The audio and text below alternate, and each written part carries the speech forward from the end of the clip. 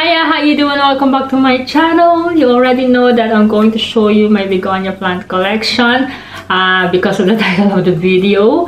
I only have 5. It used to be 6, but it's outside as part of an experiment this winter. So I'm going to show them to you one by one. The plant care is pretty much the same, but we will talk about it as we go along. So without further ado, please subscribe if you haven't already. I would really appreciate it if you do, guys. Of course, hit the bell to notify you every time I upload a video. Get your tea ready and let's get into this video. Okay guys, this clip is from my plant room tour. If you haven't seen it yet, I will link it in the description bar. So this is my very old begonia. This must be 14 years old. It's still alive, and as you can see, it's getting taller and taller. It flowered this year for the first time, which I'm really chuffed about. It's huge and super pretty. It shed some leaves this winter because the grow light was on every single day for 8 hours.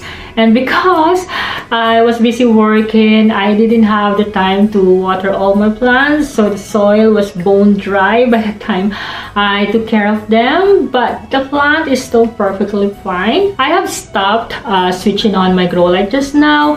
I think I'm just gonna let my plants to take it slow this season. I don't want to check my plant room one day and all my plants are dead because of lacking water. The majority of my propagated plants are dead. I couldn't rescue them at all. Anyway, next is my precious Rex begonia. It's still in my living room. It's still doing very well here. Same thing with my Begonia Lucerna. Lacking water. Some of the leaves died. They just turned crispy. So guys, make sure to water your begonia regularly. When the soil is dry, not too dry though, they won't appreciate it at all. Unlike my prayer plants, stay tuned for that. It's coming up soon. So yeah, this plant is always thirsty. Oh well, most of the time. Look at that, super pretty guys. It's huge. Okay, next is my begonia tiger paws. I really love this plant. It is now bushy. I really love the foliage. And it's also well known as an eyelash begonia because of the hair around the edge. I think it's cute. And for me, this plant is not a fussy plant at all based on my experience. I often let this plant get too dry and it's still perfectly fine. It barely sheds leaves. There's something about this plant, I just find it unique.